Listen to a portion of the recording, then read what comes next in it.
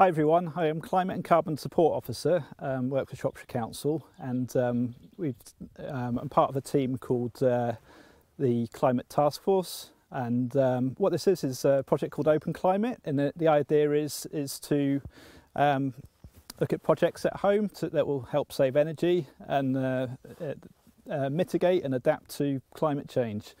So they're a broad number of topics. They could be around I've done a couple of aid memoirs as Earn and Map, so the mitigate and adapt to mitigation, adaptation, promote practical actions, and the Earn is energy, active travel and resources and nature-based solutions.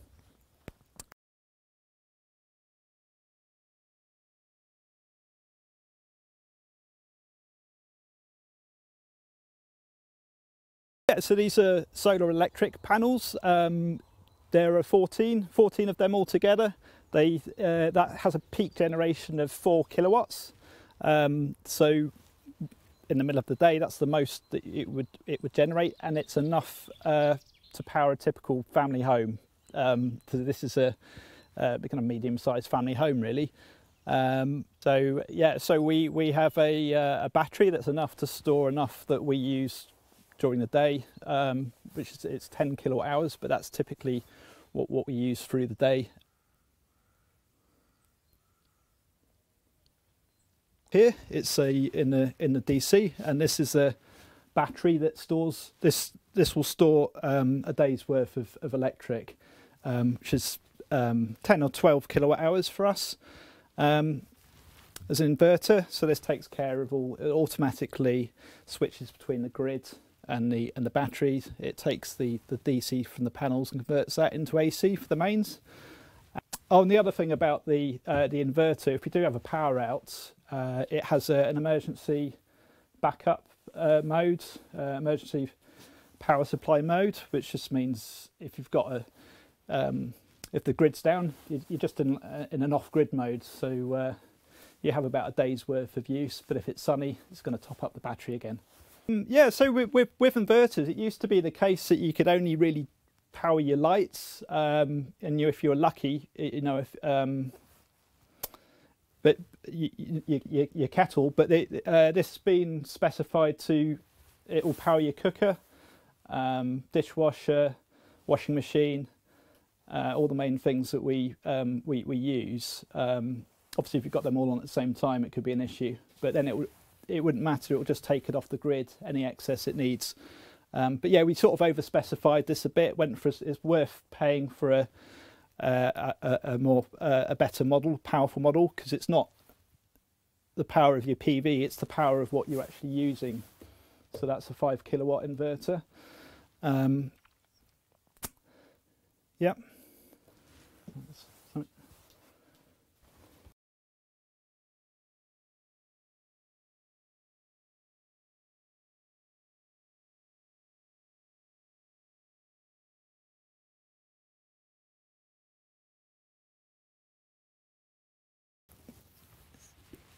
Yeah, just on the mains outside, we have a smart meter outside. I expect most people have one of these. I'd really recommend getting one if you haven't. Your utilities provider will fit it free of charge. And they're just handy little devices to come with a little monitor like that. And you can flick through your previous usage. And yeah, just set budgets and so see what you're spending basically. Yeah, just to say with a smart meter, we have it's a green tariff, so that means it's zero carbon anyway, any electric we use off the grid. And at night we've got a very cheap tariff, so it is the advantage having a battery during the winter. Obviously no sun or not much sun. We charge up the battery at very cheap electric, 5 pence, and that means that keeps your costs down as well. So you can also do that with storage heaters.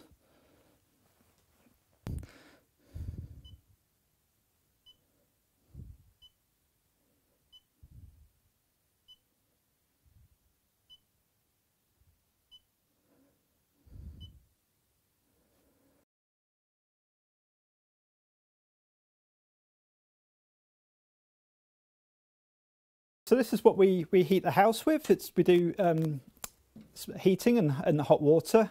It's a biomass boiler, a pellet boiler.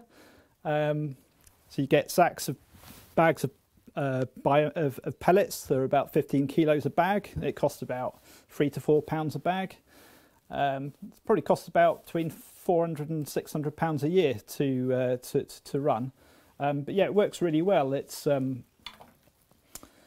you just tip the pellets in the top, and acts as a bit of a stove as well, because it's our main living area in the centre of the house. Just one thing, whatever type of boiler you do have, it's really worthwhile having a good timer, boiler control, and just setting it up so it comes on at the right time, at the right times of the day, just throughout the week, just to match when you're getting up and everything like that. And the other thing, probably obvious, is just having a thermostat, just setting it at the right temperature. I mean, it's 18, 19, 20 degrees, depending on what you want it at. But you can move this around the house, so in whichever room you're in. This is quite an old version, but we're probably going to upgrade this so each radiator can be controllable. So then you can kind of control different rooms, different zones as to what temperature you want.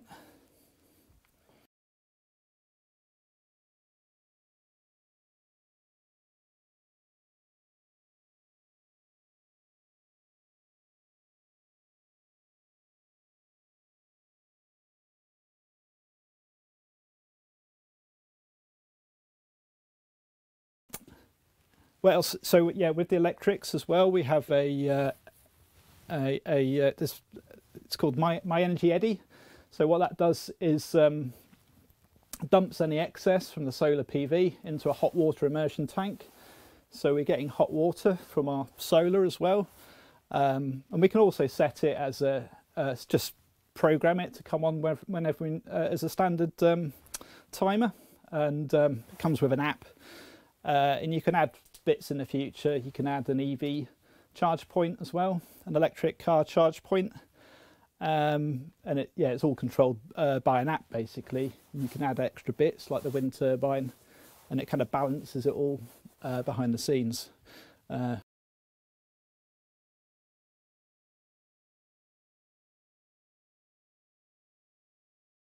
this is just a bit on insulation. It's this is what I term a poor man's triple glazing.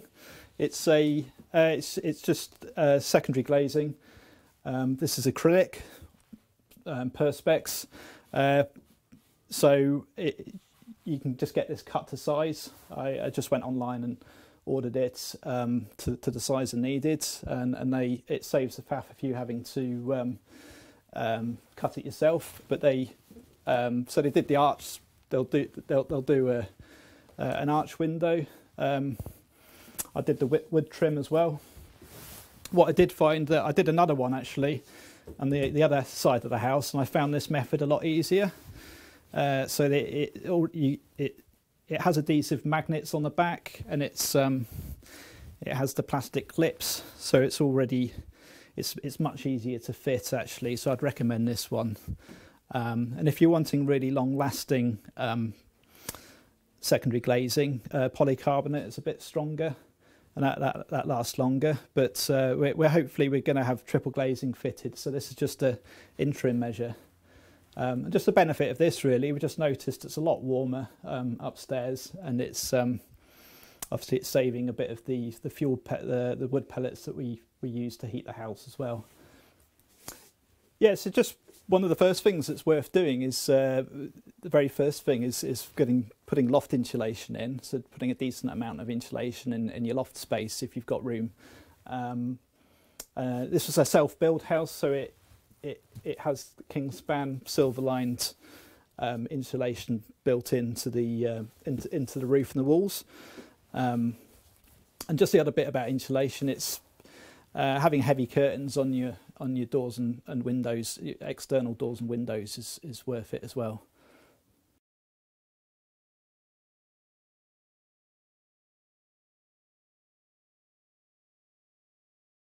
So a bit on composting and on the theme of resources. All our green waste from the kitchen gets composted, so it's really good for the veg plot. It helps improve the soil a lot, and we by no means self-sufficient, but try and grow as much food as we can, and that helps save some costs as well.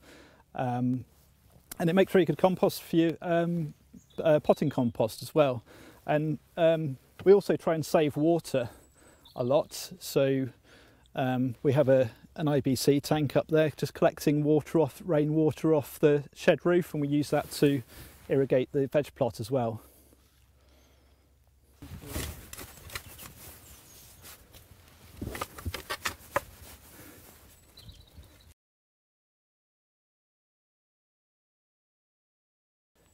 Yeah, just a bit on nature-based solutions. This is just a bird feeder with a camera in there. That's powered by the solar panel I just showed earlier. But yeah, it's just got a motion detector on there, so you can identify the species of birds that are feeding there. We've also got a nest box with a camera inside as well for the springtime. So. So solar panels are ideal for that kind of outdoor power needs.